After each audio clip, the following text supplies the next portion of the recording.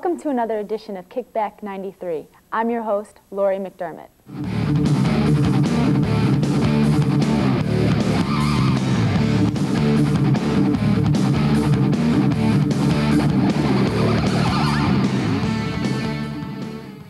Hello, this is Kickback 93, the informative show about current trends of leisure activities for the 90s.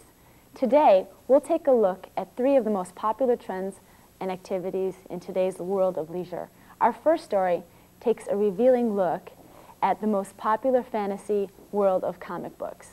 From Superman to Batman, from Howard the Duck to Teenage Mutant Ninja Turtles, comic books have, for generations, captured the imagination of amateur and professional visionaries alike. Let's take a look at this hobby.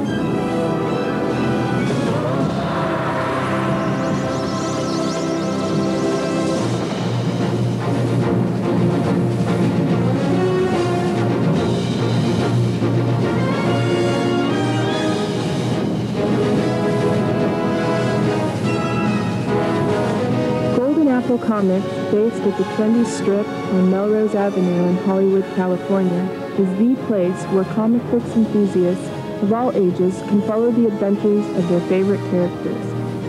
Here, one can find an assortment of rare and new comic books, science fiction books, television and film magazines, posters, t-shirts, character models, and other such novelties. We asked the store's owner and manager, Bill Liebowitz, about what are the most popular kind of comic books for readers today. Well, superhero comics are the most popular. That's the thing that you think of when you think of the genre. The X-Men, most of the Marvel books, the Hulk, the Amazing Spider-Man, and things like that. Those form the core. And the other subgenre is this sort of eclectic horror, which is, I guess the best example is The Sandman, which is put out by DC. And that appeals. That has a very large female readership also, because it has sort of a romantic kind of a bent to it. Recently, Liebowitz premiered his new creation of a superheroine to promote the store and also to give its readers a new kind of hero in today's complex society. And I'm pretty proud to have her represent us, Susie Owen.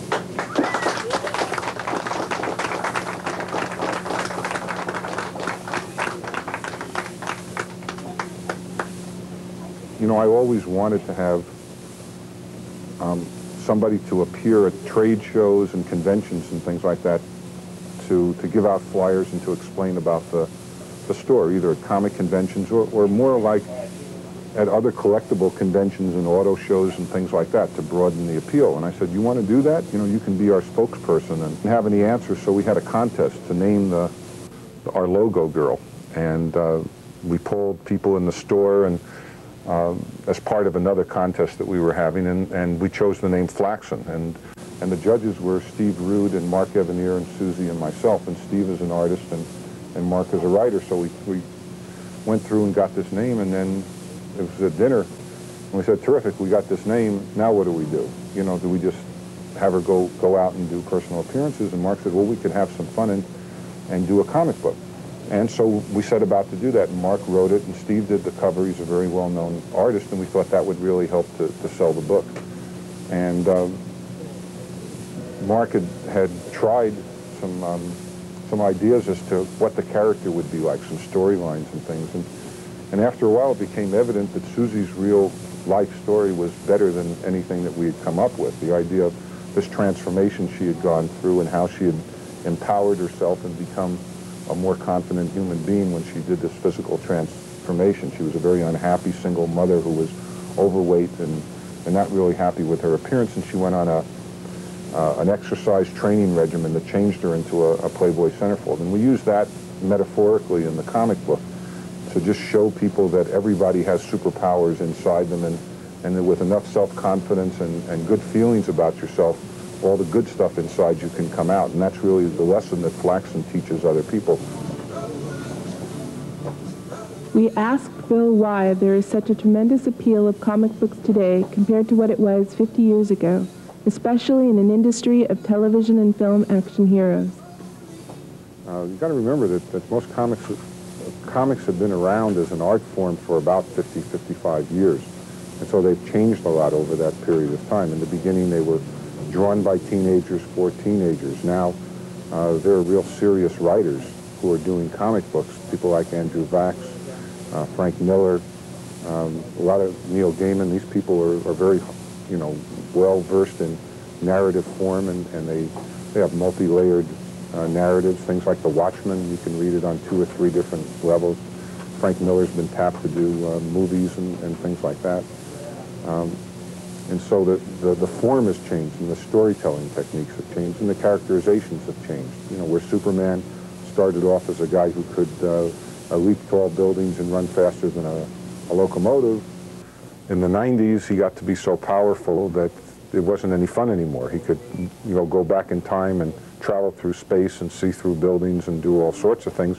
And so they had to really reinvent him and tone down his powers. And when that didn't work, they just killed him. And then they started all over again with different kind of Supermen. And we don't know what that's going to evolve into. My name's Lori McDermott, and this is Kickback 93. Thanks for coming. See you next time.